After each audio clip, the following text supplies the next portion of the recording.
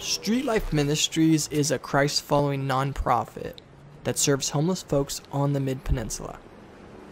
We meet really interesting people, and today we'd like to share one of those with you. All right, everybody, I'm here today with a friend of mine, Danny, that I've known for a couple years and has an awesome testimony. So I can't wait to dig into your story and share what's transformed your life. Thanks for having me. Awesome, awesome. So share with me a little bit about your story. So before we met at Menlo Park, so I know a little bit about who you are. First off, I want to say thank you for what you've done. I know you fought for this country as a vet, and I'm honored for that as a patriot myself. And so just thank you. You're welcome. So where were you born and raised? I was born in San Diego in a naval hospital, and then I was raised in Santa Cruz, Fresno, and San Jose. Okay. The three cities that I lived in. Okay. And mom, dad? Mom, dad divorced when I was 6 years old, and I kind of was on Greyhounds, going between cities, Fresno or Santa Cruz and San Jose, and doing my visits. Back then, it was co-parenting was something that not too many people, I guess, knew about. Yeah. But they were trying the best they could. Yeah, same here. I'm 50, and I remember when I was a kid, divorce was very rare. Now it's like you hear about it all the time. Yeah. But yeah, it was very rare. I had one friend that his parents split in grade school, and it was hard to. When my mom explained it to me, I still didn't understand it. Yeah. So it was different. Brothers and sisters? Yeah, I have a brother who just passed away about 2 years ago. He was 31, Ryan, and my sister Susie. She passed away a month before my brother did. Died from cancer. And I have one sister, Gina. She lives in Felton. She's my half sister. I'm the only child with my mom and dad. Okay. Is your mom and dad still around? No, my mom passed away, and my dad is. Yeah. Are you still close? Yeah. Well, extremely. Now that I'm clean and sober. Yeah. Building that relationship back up, and that's awesome. You know how sometimes you've done things so for a while, and they're just kind of waiting for that foot to drop or that shoe to drop. Yeah. So he's really standoffish, but totally like calling. We talk once a week. We text message back and forth all the time. That's awesome. Yeah. So what was your childhood like, besides the bus trips? Yeah. So my childhood was it was mostly, I would say, in San Jose with my dad, and then I had a stepmom, and that was hard. Living with my dad, his wife, and their brand new kids, and I was like a 9-year-old boy that came into the mix. So it was difficult trying to fit in there at the house, and so school I wasn't very good at school. I played some sports, and I did good all the way through junior high, but when high school came and the hormones and all that stuff, I moved out of my dad's house and then moved in with my mom in Santa Cruz. Finished high school and joined the Navy right out of high school. Oh, just right out of high school. Yeah. So were you using in high school? Pot, and just nothing hard. Okay. Drinking. Yeah, kind of normal. Yeah. Well, I don't want to say normal, but I guess I'm in recovery. For me. I'm in recovery, so that's normal. Yeah. So anybody who's listening to this that they don't find that normal, sorry. So anyway, I have a lot. Just so you know, there's a lot of people that listen to this podcast that never been homeless, and have never had any drug addiction or alcoholism, and it's good for them to hear these podcasts, but because they get a view of what it's like and what kind of brings us into the rooms, right? Yeah. So high school, Navy. So tell us that. What was that all about? So when I joined the Navy, this is a really big part of the rest of my life, of how it kind of set myself up for the next 20 years, 25 Yeah, years. yeah, right? absolutely. We'd love to hear it. So I was boot camp. I did great. I'm good at being told what to do, and I was really good at that. And then I went to A school in Millington, Tennessee, and I had my superior, right when I got there, asked if I wanted to perform sexual activities with him. And here I am, young guy, 18 years old, you know what I mean? And it wouldn't stop. And the day before graduation, I graduated from ABF school. And I got beat up by 3 guys.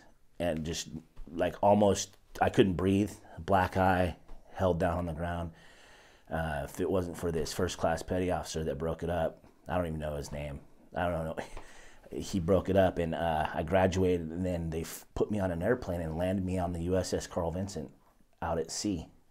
So on a mail jet. And then from there, being in the military on a boat with 5,000 guys, with that experience just had happened. So I want to kind of rewind just a little bit and just or fast forward and let you know that the last year and a half that I've lived at the Haven House, I've gone through hundreds of hours of therapy, figuring out for the first time in my life, like, I know what happened. Before I was like, I didn't know what happened. And I'll explain that as we go on in this testimony. I can explain kind of how I see it, that it happened, or my truth.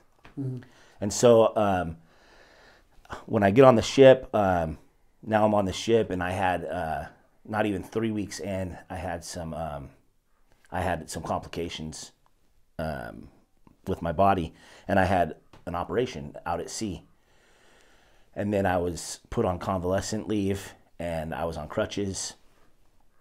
And I think that whole going through therapy, that whole experience, looking at it now, back then, I started to get in trouble. I started to do things because I didn't want to be in the Navy, and I didn't know how to tell anybody that, hey, this had happened to me. It was like a don't ask, don't tell policy. I'm a man. I'm not telling another man that they wanted to do these things with me. And, I guess the right thing would have been to tell my commanding officer above him to use my chain of command, right? But I didn't know. And so I did things I didn't want to be in the military anymore. And I come from my dad, Vietnam vet, my grandfather, a Korean vet, all Navy. And so I did things.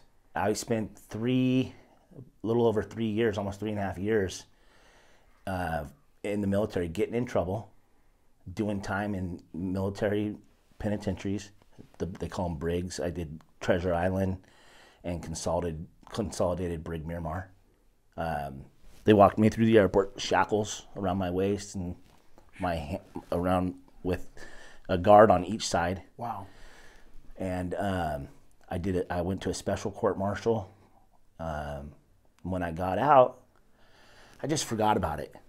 I was like, no, I just went on with my life, and I met my kid's mother, and I have 3 daughters with her, and I lived in Santa Cruz. I went to work for my dad's construction company, and worked, and this is where the drugs really got increasingly I started going to the doctor's office because I work construction. So I said, my back hurts, right? Yeah. And then I liked taking them. I'm like, oh, that feels good. No more pain. And I'm a product of that whole Oxycontin. Yep. They were pushing Oxycontins, giving me so much of that stuff. And then they took them away from me. And then I was sick, and I didn't know what to do. And so I started using heroin.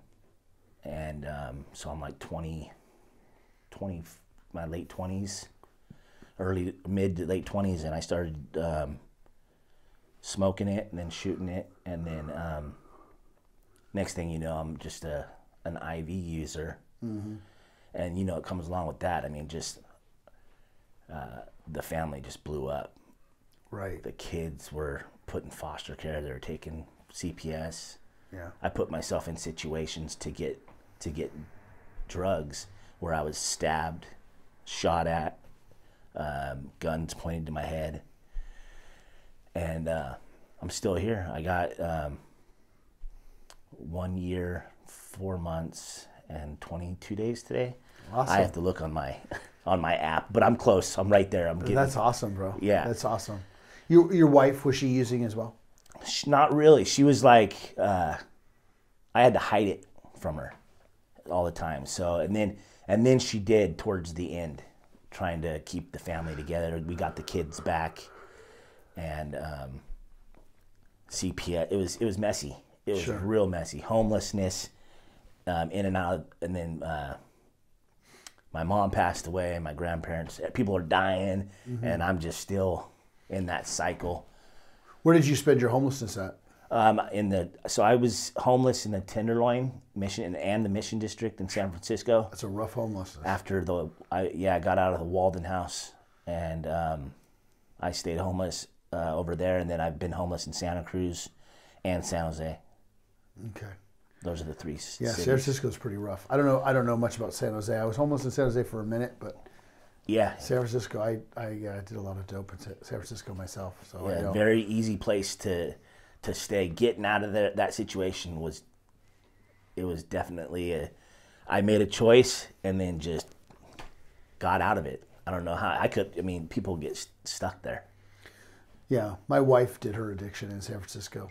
Yeah. And we both agree that there's a demonic spiritual hold in the city of San Francisco, and you see it. Oh yeah. We go up there now to do ministry, to pray for people, and you can feel the demonicness in San Francisco. It's heavy. It's the home of the Satanic Church. I didn't know so that. you can imagine all the witchcraft that's put down on that city. Yeah. So yeah, I know it's there's a stronghold there for sure. Yep. So so you go from homeless San Jose, San Francisco, Santa Cruz, and then how long ago? So how did I end up meeting you? So this is a cool little story on how I got clean. My daughter, so I have a 10-year-old. She's 10 now, and she was with my cousin for the summer because we had lost our house at the end of 2018 in San Jose. We had a 3-bedroom house there. My partner had her boys, and I had my daughter, and they were going to school, and then we lost the house because I was using, and we ended up being on the street, and it was really hard getting a Airbnb or a motel room every single night, like cracking that nut and hustling and trying to make that happen so that so we weren't sleeping in a car, was real. And then so what happened was my ex was living in a clean and sober house in Scotts Valley, and they were allowed to have their kids there. So my kid I let my kid go there, which was the best choice. It was the hardest thing, for me to do, even though I was using. And then she left her in my ex started using again too, and she left her in a migrant farm working house. Ooh. And I caught wind of this, and my cousin went and picked her up, my niece. So then I'm at San Jose Diridon, shopping cart, everything I own. And my niece said, "Danny, I have to go back home to my dad's. School's starting. I have to bring you Audrey." She was either going to bring her to me or to her mom. And I said, "Bring her to me." And I remember somebody telling me, you can call 211 and ask for help. And here's where I go, they asked me some questions. I called 211. I said, "I'm at the Diridon station with my 9-year-old daughter, and we have nowhere to go." they asked me some questions. Are you a veteran? I'm a veteran. So they hooked me up with the Veterans Crisis Line.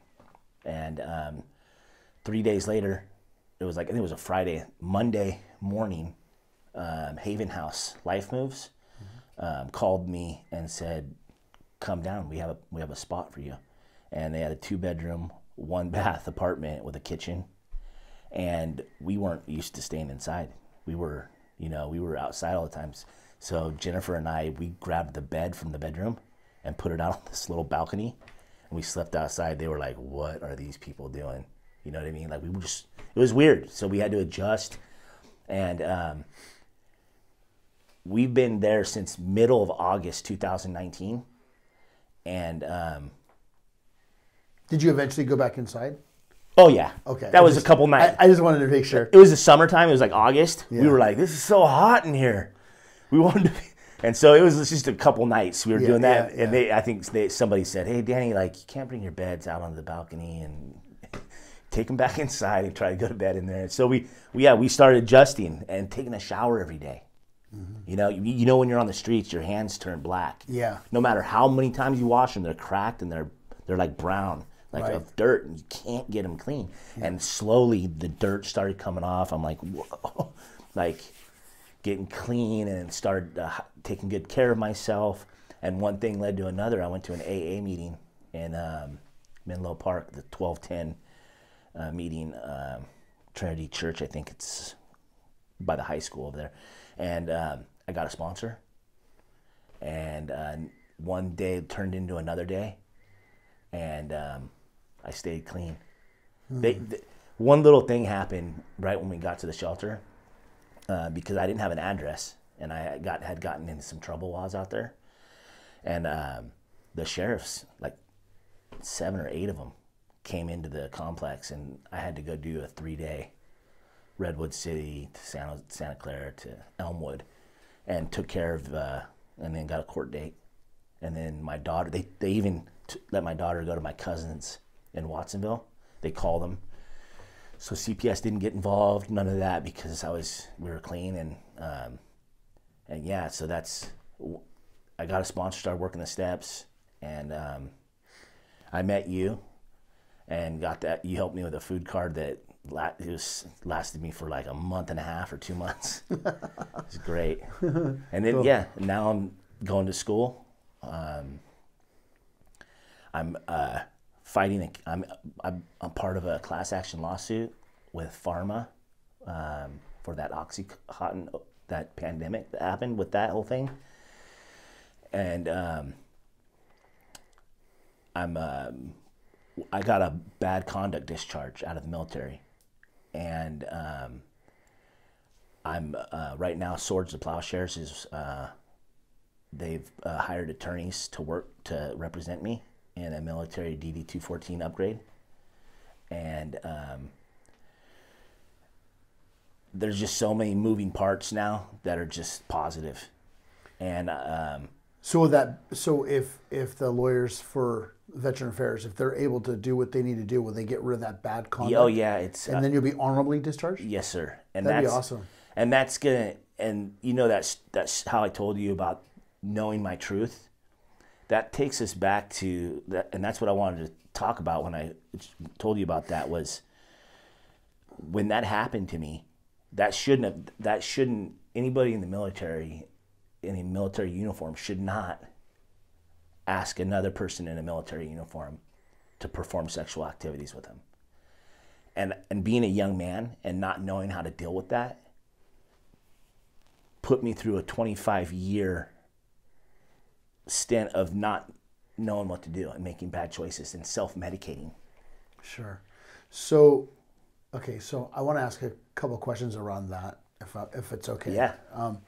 So, I don't want to label like all military bad, of course, because that's not the road I go down. Of course not. You know what I'm saying? Yeah.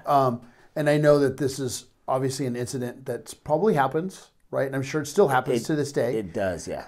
If there's anybody in military that listens to this or watches our YouTube video and stuff like that, looking back at what happened to your situation and what it caused, what would you say?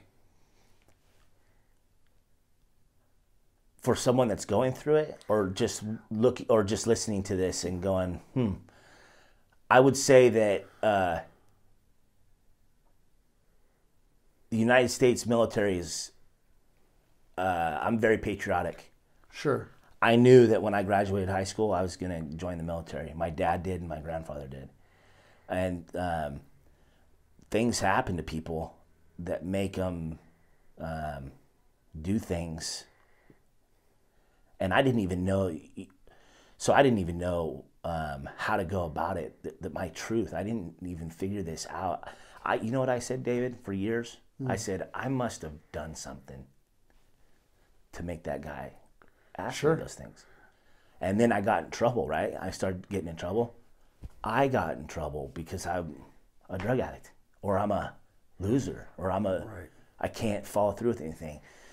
So going through therapy, like intensive PTSD therapy, and I've been diagnosed as extreme PTSD and anxiety. But I'm learning how to live with it today, and I have tools, especially with AA. I have so many tools that I can use to reel that back in. Yeah. So if I had to say one thing, if someone's listening to this, I'm hoping. Here's what I'm hoping is that if somebody's listening to this and something happened to them, or something, anything sexual assault or anything like that, I would say, use your chain of command. Mm-hmm. Tell somebody. Yeah. It's not your fault. You know what I mean? Like, don't let what happened in that brief amount of time define the rest of your life, right? It took me 25 years to know that, you know what? If that guy wouldn't have said that to me, I probably would have went off into the military and been successful and retire. Who knows what could have happened with you? Yeah, right. You know, like, yeah, I think that's thank you very much, because that's kind of what I was trying to get at. Like, I want people to know, like, if in any situation, whether it's military or if you're a child or a kid listening to this, and it's a parent or an adult, is to just not be afraid. Don't listen to the lie, whether the lie is being told to you or the lie is in your. Sure, I understand. Whoops. Sorry, Siri. Or the lie is in your head. Yeah. You're telling it to yourself. Because I had things done to me when I was a kid, and I carried that so for a very long time, and I was very self-destructive, and so I know, like, you know, looking back at it now after going through a rigorous 12-step program. Yeah. That, man, if I had just said something, who knows? I mean, I'm grateful today. I mean, I'm a pastor today, and I do a lot of amazing things with my past to help people now. But I think, gosh, where would I have been if back then, if I had just spoke up, right? You know. Sure. Yeah. But yeah, so I totally agree. You know, don't ever be afraid. Gosh, man, your testimony is powerful. I can't believe I'm right here, sitting right here talking to you. Yeah. Well, and so the one part that I wanted to also kind of hit on a little bit as we kind of close up too is you know, because we go to the same church. You know, we're going to RGC together. You know, Rick's our pastor. I'm getting to know you better in a men's DNA class, which has been awesome. Yeah. And what was really cool is that my wife had a rummage sale right here at this church.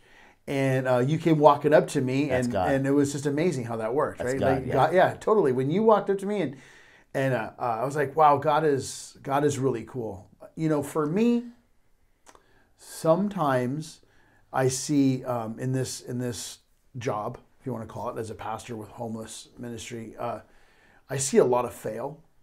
Yeah. You know, I see a lot of people just self-destruct and just either die or just spin out of control. So every now and then, when guys like you come walking up to me, and I get to see just a testimony right in my face, it's God putting His hand on my shoulder, saying, "See, it's working." You know, there's few and far between, but when you see it and it hits you in the face, it's like, thank you, God. Yeah, I've seen a lot of death. I've seen a lot of people not make it, or hearing about this person or hearing about that person. and they talk about it in AA. It's like you have a seat there, and I'm just blessed. I'm so grateful for the opportunity to be a dad to my daughter. Yeah. To be a partner, to be a son to my dad. Yeah. And with all my family and relatives that I still have left, I have mending to do. I'm still working on my ninth step amends. Yeah. And I do 10, 11, and 12 every day. Yep. But just so grateful for the opportunity to do one day at a time. And my motto is just do the next right thing. Yeah. I remember when I first got sober, my dad passed away about 6 years ago, and which we were able to make an amends before he passed away, which I'm grateful for. I'm still a little sad, and sometimes I get a little angry at God, like why did he have to go so soon? Because I really wanted to. I thought I needed more time with him. But I'll never forget when I first got sober. Talking about your ninth step amends. My amends to my mom was I had to call her every day, just so she knew I didn't go back out, and then every day turned into once a week. And once a week turned into, a couple times a week, but they were different conversations. I knew when my mom finally broke that, like, okay, the cops aren't calling to tell me that my son's relapsed and he's dead. Yeah. And I pray for you that those moments happen where your dad and they eventually get to that place, Yeah.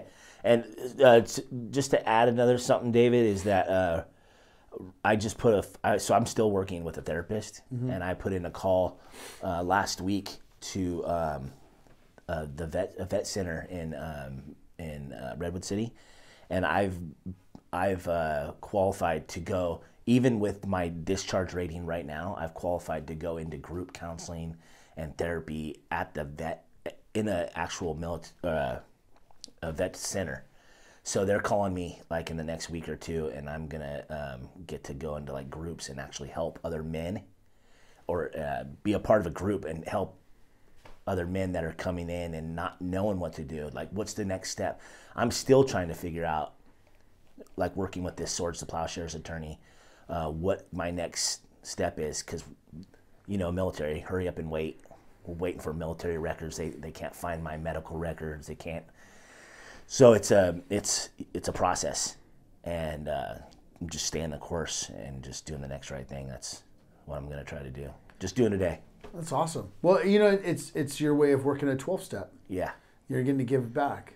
Yeah, I think it's awesome. so important. That helps me so much to be an ear for somebody who's trying to figure it out. If I know one thing that I could like lead him in a direction, or somebody in a direction, and tell him, hey, you should. This is a suggestion that I was given, and I pass that on. That's what that makes me feel good inside. Yeah, it's interesting how many people come up to me that really don't know much about recovery and the 12 steps and stuff, and they say, "Oh, you're doing such a great job, Pastor Dave," right? And they don't realize it, but inside, I kind of chuckle and like, it's really kind of a selfish thing, because if I don't give back, my disease will come back and kill me. Yeah, it's weird how it works, right? It is. It's selfish program, they call it. It's a very selfish program. I mean, I love to serve. Yeah. But I also love knowing that in my service, it helps me not implode. Yeah, it's a win-win. It's a win-win. It is. Thank you so much, Danny. David, thanks for having me. I appreciate you, and God bless you, man. Yep, God bless All right? you. Thank you. All right, bye.